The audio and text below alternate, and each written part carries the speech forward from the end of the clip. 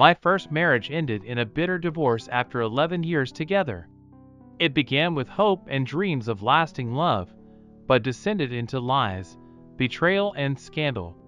My ex-wife cheated on me and manipulated the truth to make me look like the villain. She was skilled at lying and even fabricated evidence against me. I was blamed for things I didn't do. At first, no one believed me over her convincing act. Even her father pressured me during the divorce proceedings.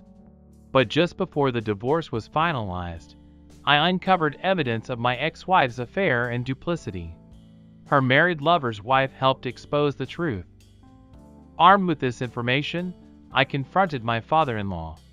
Though difficult, he was a fair man. I offered to show him his daughter's sordid double life. The tides turned in my favor. The divorce proceeded smoothly and quietly after that. My ex-wife resented me in silence.